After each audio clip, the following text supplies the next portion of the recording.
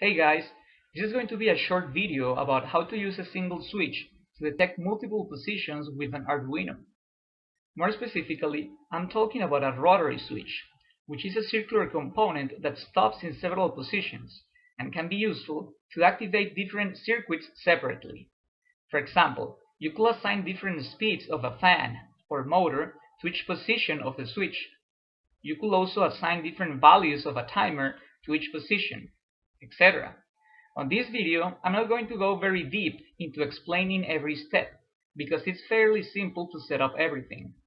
So I made a few slides you can follow about the materials needed, the wiring, and then a brief explanation of what the code does.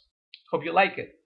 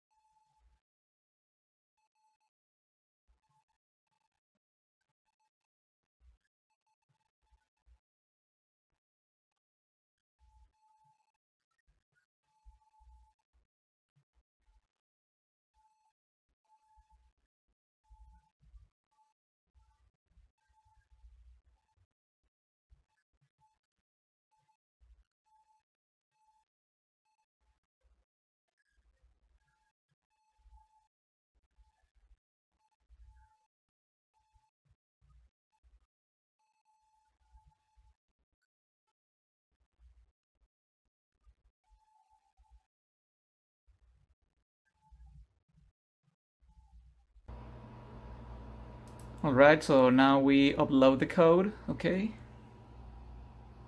There we are.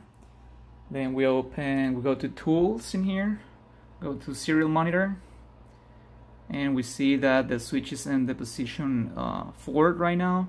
If we rotate the switch, we should be in position 3 now. There we go. Position 2. And finally, position 1.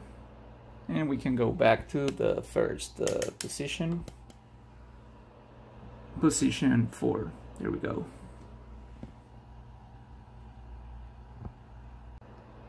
Now, a brief explanation about what the code is doing is that first we're defining here the positions that we want, right?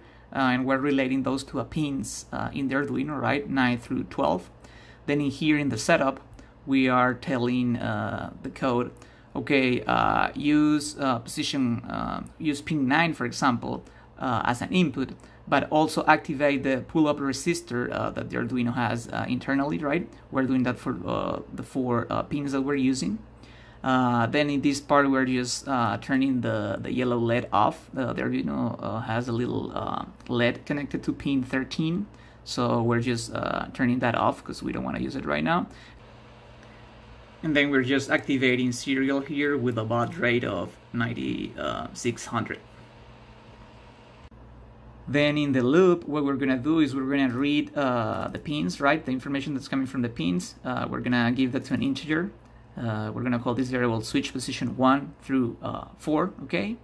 After we get the reading from the pin, oh, and by the way, because we activated the internal pull-up resistor, then these values, when the switch is not connected to, is not making connection to a specific pin, then those values should be high, okay? But whenever we are in a certain position, for example, position 1, then that value is gonna be low, and that's how we know in which position we are at a certain time. If position 4 is low, then that means that we are position 4, and then we're just giving a little delay of a second here, so that we sample every pin every second, and that's it.